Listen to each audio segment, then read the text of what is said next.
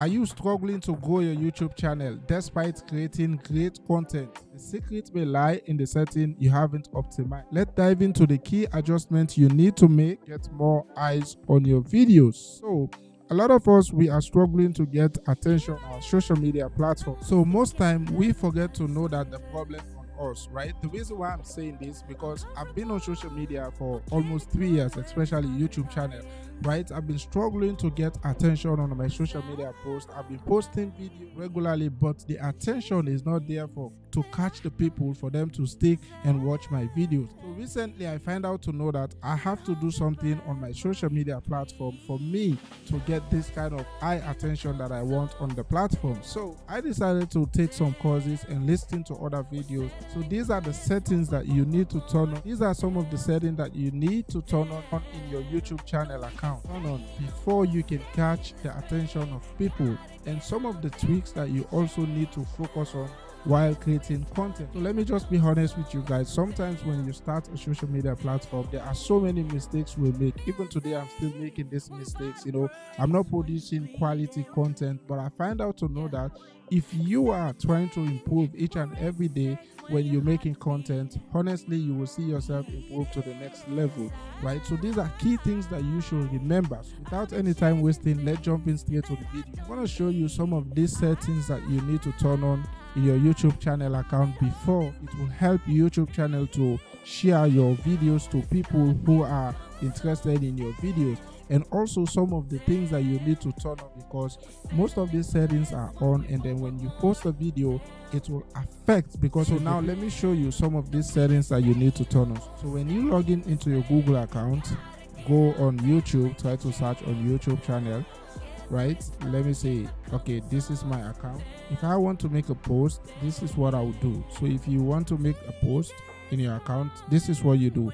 You click on this top right corner, right? When you click on this one, I'll just demonstrate. It's just a demonstration. This account is not actually active, but I'll try to show you so that you can see how I'm making posts on this particular account. And then you will also do the same thing. I have another YouTube channel with HOWTO blog. You guys can check it out. On that one, I do different things on that particular platform, so you can check it out and have the idea on how these settings can actually elevate your platform. Recently, when I find out and I start doing it, now you can look at an example like this video. I posted this video and then it has 600 and something views, right? And then look at this other video again, because I started doing this thing, and look how many followers I have in this particular platform. I have 26 followers. By the time me making this video, I have 26 followers. So that tells you that it's because of this system that I start implementing my videos, and that's why I'm getting this amount of traffic right now. So let's go. So let me show you how you can do this by yourself. Okay, let me see. You create this one. As you can see, let me just make an example. Try to upload a video. So let me find a video for my account and see which video. Okay, now let me say I have this video, right? I'll upload this video. So these are the key things that you should focus on, right? Your title plays a great role for you to get attention. So I'll go step by step and show you the things that you need to really focus on. So now let me say, this video I talked about a lady who has a disability. So how am I going to write a title for this particular conversation?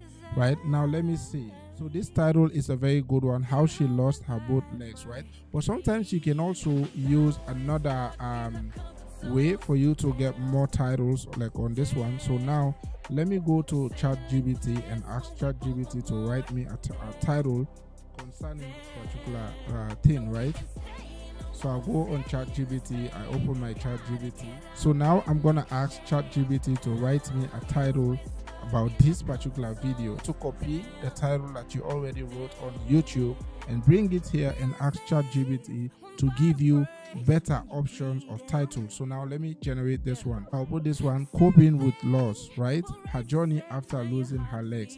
And then also, what's next you will do, you just write a little bit. So now the next thing you need to do is to write a description about this particular incident. So take your time and write just a little bit, maybe like 2-3 few words, right? You don't have to put a lot of writing in your description to make the sentence very difficult for people to even read. So for me, normally what I did, I would just copy this and ask ChatGPT to write me a description, maybe like 100 words or 50 words concerning this particular. So you have to also find hashtag. Let me see, I'm talking about somebody who lost her legs, right? So I have to find some hashtag, maybe 1 or 2 hashtags that will be related to this individual, to this particular topic. When you put those ones, it really helps, because if people are searching for that particular thing or something similar to that, Facebook or YouTube channel will recommend your channel as long as you have those tags in your description.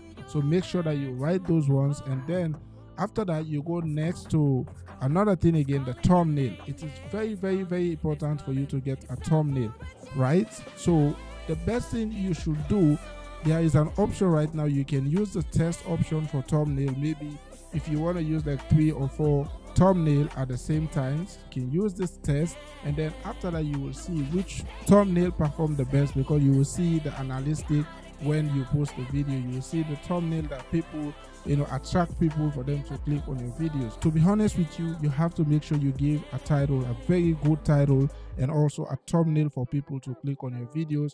When you do that, it will help you to go on social media, and also it will help people to click on your videos. Sometimes the topic might not be too interesting, but the thumbnail and the title will inspire people for them to click on that particular video. So you might get followers through by that. Okay, so make sure you pay attention to these things that I'm sharing with you.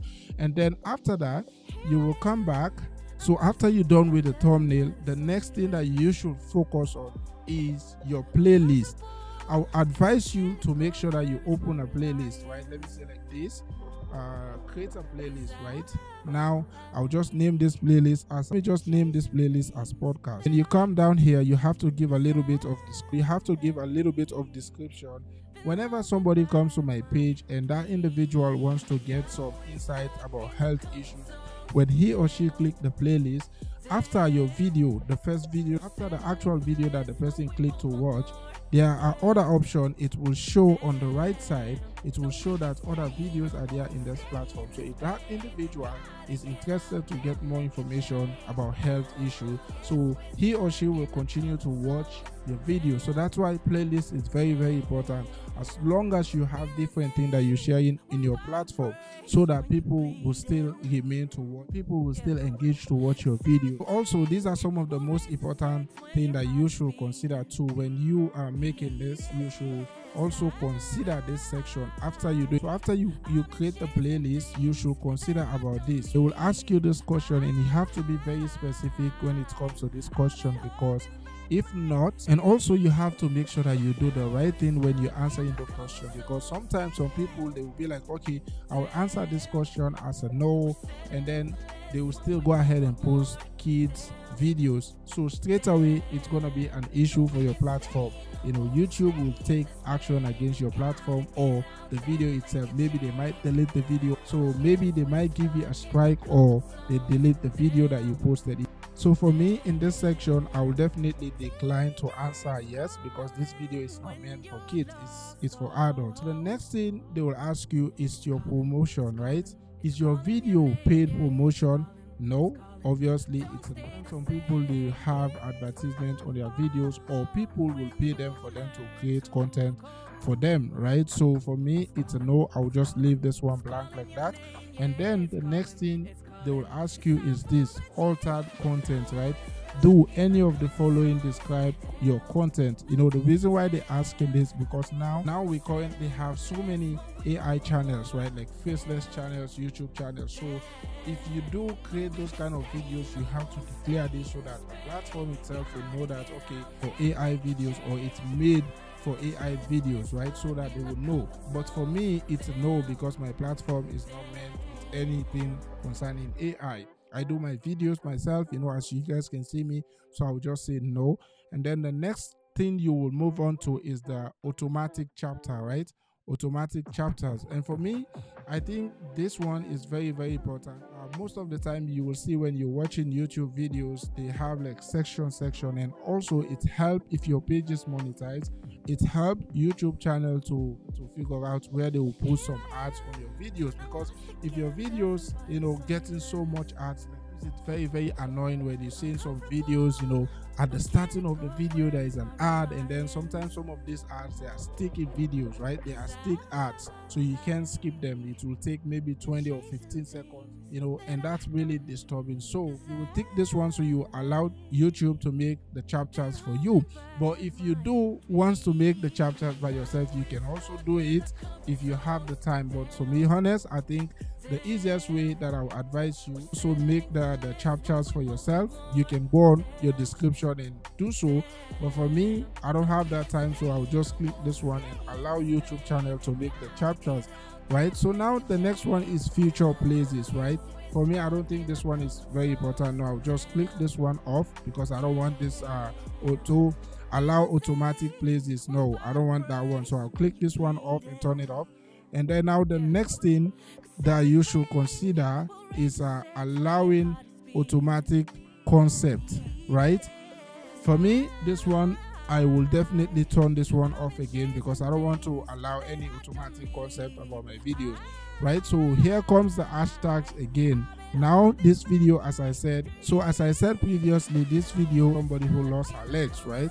So what you will do, how I'll do this hashtag, for me, I'll just say okay and then enter, and then how. This is why you should use this how to, because most people, whenever they're searching for something on YouTube channel, this is the first word they will put, how to, especially for creation videos, right? They will put the how to. So you put this one, and then the next thing you put accident, right? So all these things will allow YouTube channel to recommend your page, so you can put as many hashtags you can on this particular section, so that it will help YouTube channel to show your videos to people who are searching for something similar to like this. Okay, now after that, you have the language and caption certification. Select your videos language and caption certification. So for me, I'll just go with English, right? Because English is what is the language that I'm using. So I'll go with English. You can use whatever language you want your videos to be translated on, right? So for me, I use English. And then also this certification, for me, I normally don't do anything. If your content appears on US television or after September 30. So the next thing you will see is this one.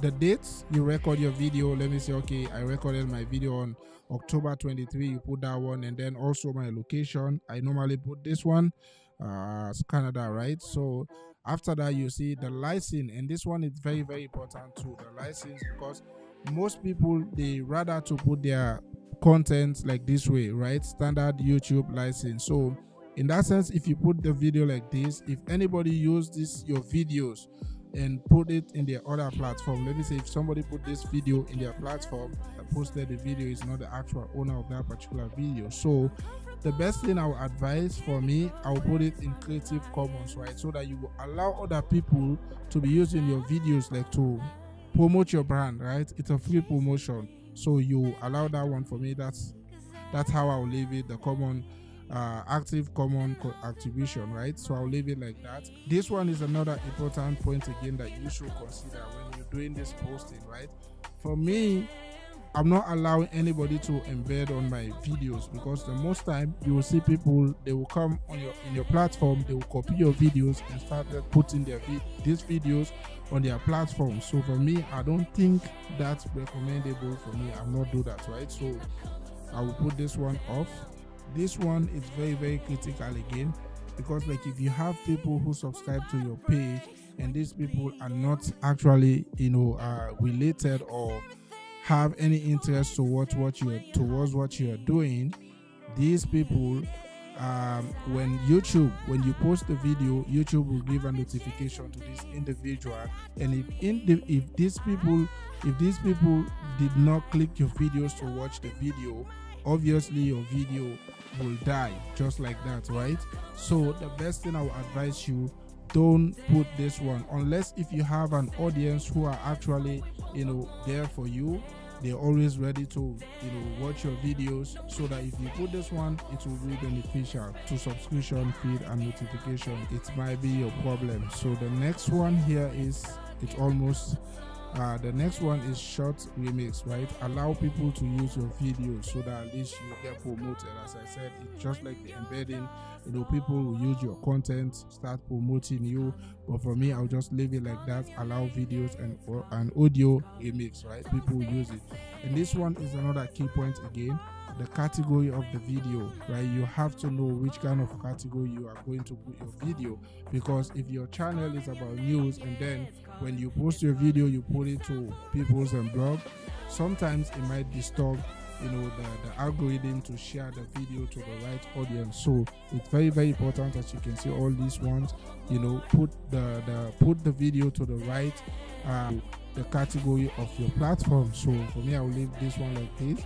And the comment also, you should allow people to comment in your videos, because if you don't allow the comment section, how do you think the traffic is going to be there? So you have to allow that one so that people, so almost the final part of this one. And then for me, I always like to leave my to always put my videos on the top, right?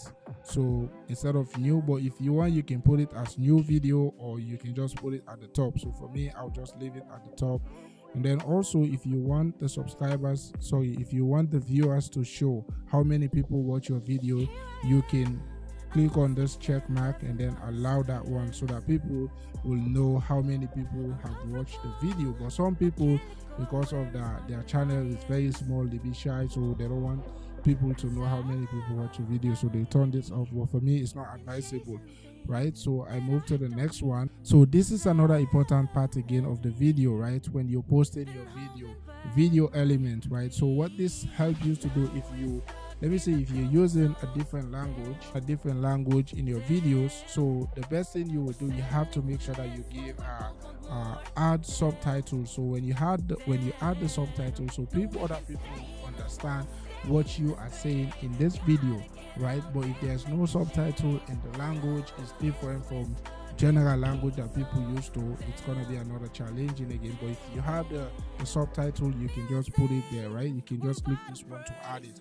And then the next one again, so the next one is the add an end screen. An end screen is very, very important. It will also play the roles just like the playlist, right? If you have an end screen, let me say now I'm talking about this video on how I should help you guys to set up your videos before you post, right? So let me say maybe I had other videos that I've already done the same thing. So maybe I have another topic that I've already showed people on how to do this kind of thing. So when you add an end screen, it will help people to also get access to click that video, so that they can watch that video instead of going back to your channel and start to search for that particular video.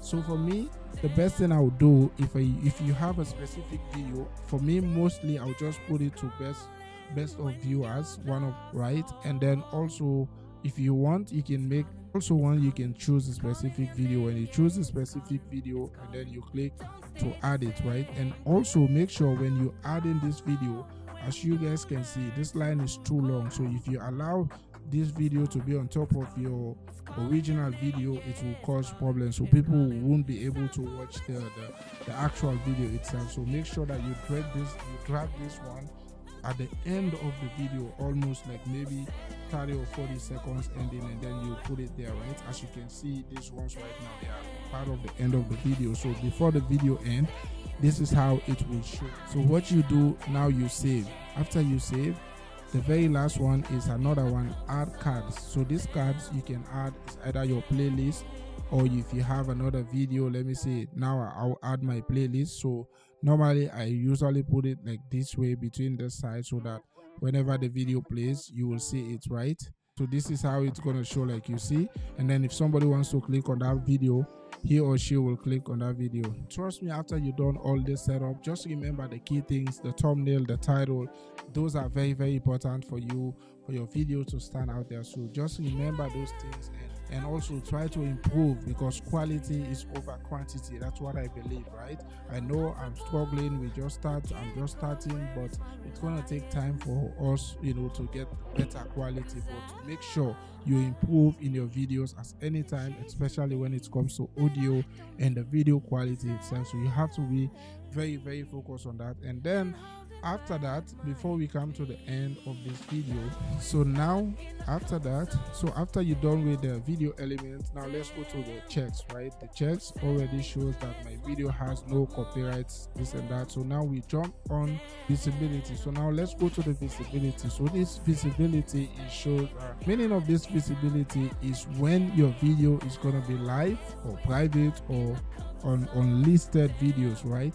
So now for me, normally what I do before you publish your video, before you put it to public, please make sure you allow the video to be in this section, right? Make sure you allow your video to be in this section, the unlisted section, until after you finish everything before you can publish your video, right? The reason being, if the video is unlisted, and then if there's any changes you want to do on the video, you can still able to go on, put your video on this step. If there's any editing you need to make before you publish your video, you can go ahead and do so. And also it helped the platform to already program the system very nice, so that whenever the video go public, they would share the video exactly to the people who they think these people might be interested in this video, right? So those are the things that you should consider.